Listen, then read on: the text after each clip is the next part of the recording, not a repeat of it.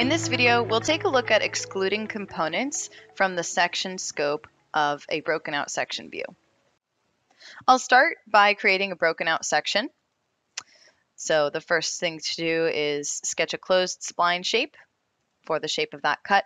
Now here is where we get this window. The following list of components will be excluded from the section cut. So using this blue selection box, we can head over to the Feature Manager design tree and start selecting items that we may not want to be affected by our section cut. Now I'm going to clear these selections for now, and we'll just proceed with no components being excluded from the cut. So we'll see what the result is, and then I'll show you how you can add components to this list later. So we'll just hit OK with it blank. And then we'll specify the depth of this section, about 95 millimeters. I always like to turn on the preview as well.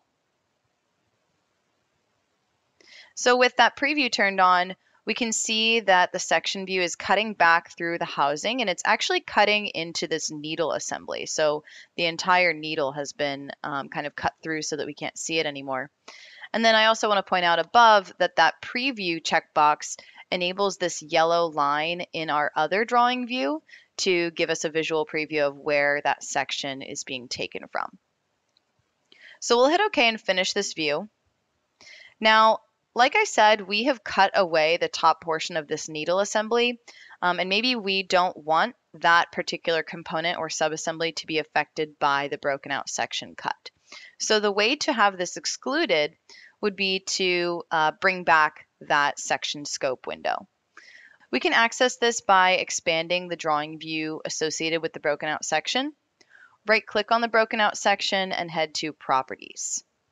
From here, we can go to the Section Scope tab, and this brings back that same window from before. I can now navigate to the tree, expand the assembly, and look for the particular subassembly that I don't want to be affected by the section cut.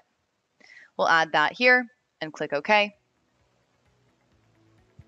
And what we see now is that the broken out section cuts around this needle assembly and leaves this particular subassembly untouched.